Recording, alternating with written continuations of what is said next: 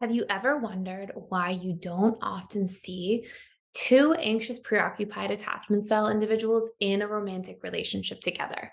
Sure, you may see them start off dating, there may be some mutual interest, but as a general rule, anxious, preoccupied individuals hardly ever make it past the dating stage of relationships and into the honeymoon stage.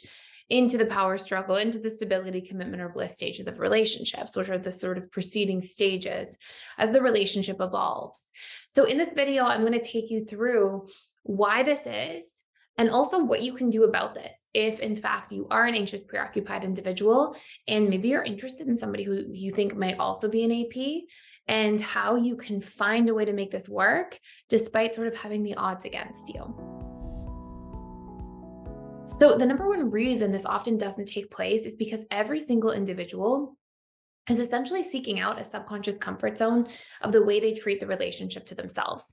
It's one of the fundamental features that drives attraction.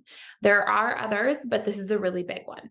So, we in general are attracted to somebody who feels safe and familiar at a subconscious level of mind. I'll give you some examples of this to really illustrate it. One of the first ones is if an anxious, preoccupied person is constantly dismissing themselves, dismissing their own feelings, dismissing their own needs or boundaries, and sort of putting those things to the bottom of the totem pole and always prioritizing others, guess what their subconscious comfort zone is that they're attracted to? They're attracted to people who will also dismiss their feelings, dismiss their needs, dismiss all these different dynamics about them, and then prioritize themselves. And APs generally tend to be attracted to people who are more avoidantly attached. And this is because if this is part of your abandonment trauma growing up, then what's happening is that trauma has imprinted your subconscious mind.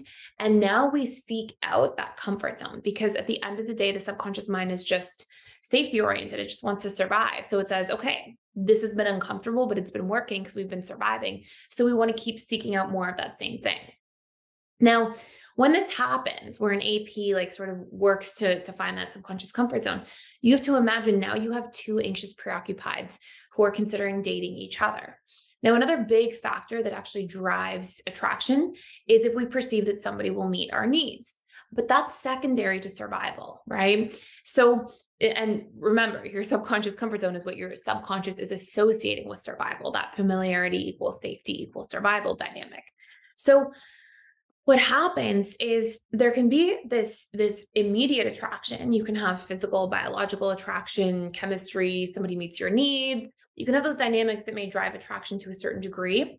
And that can be why two APs may date one another. But then it's really difficult for the anxious, preoccupied relationship to evolve because they end up essentially being like the same end of a magnet. They repel each other over time because the anxiousness in each other is not the subconscious comfort zone of how they treat themselves. And so it acts as this repellent essentially, and it will cause the relationship to often break down. And I have rarely seen two anxious individuals make it beyond the dating stage and actually into the honeymoon stage where there's some kind of commitment. Now, there are exceptions to this rule that don't really follow like the hard and fast part of it.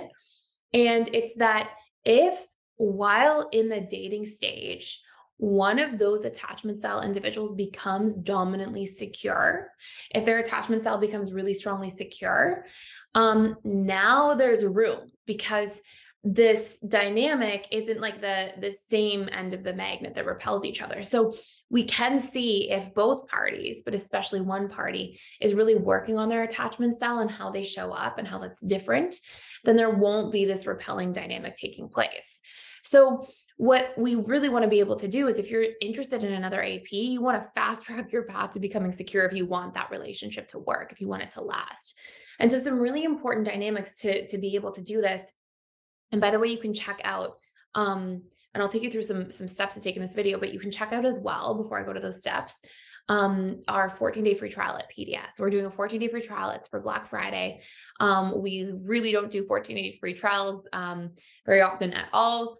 and we may not do them again in the future. This might just be a Black Friday thing. So you can check it out using the link below, but you can check out specifically when you click on that link. It gives you access to the whole school, including the webinars with me. So you can come in, you can join the webinars, you can put your camera on, camera off, whatever you prefer. You can ask a question through audio with your camera on, type it in the chat, whatever you prefer. It gives you access to all of that stuff. But the course you really want to check out is the Anxious Preoccupied to Secure Reprogramming course. And it really hones in with action steps and a workbook and exercises to do in detail to really move the needle a lot more quickly to becoming securely attached. It like hones in on the key areas. But some of the really big ones include things like learning to meet your own needs, right? Learning to be able to show up in the relationship to yourself and actually have that relationship to yourself so that you're meeting your needs. And we don't just have these two APs like super people pleasing each other that eventually no one's really sharing and communicating what their individual needs are, and will often lead to a breakdown in the relationship dynamic. So learning to meet your own needs, learning to self-soothe is going to be huge to become securely attached.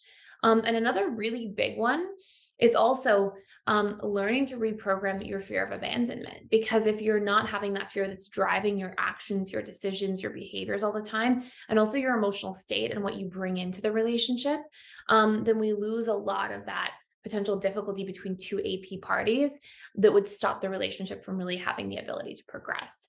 So those are really important things to focus in on. That course takes you through all of them in a lot of detail, as well as some other important dynamics, sort of some other key ingredients in there that I can't put all on this video, but it also breaks down exactly the action steps, the exercises, the strategies, like how to fill them out and how to really get to the bottom rung of the ladder, like really get that result that you're looking for. So again, you can check it out for free for 14 days for a limited time using the link below. And I hope this video answered some of your questions about two APs in a relationship and what happens. And if you have any other questions about this dynamic, please let me know in the comments. I would love to hear from you. And thank you so much for watching. Please like, share, and subscribe if you haven't already. And I will see you in the next video.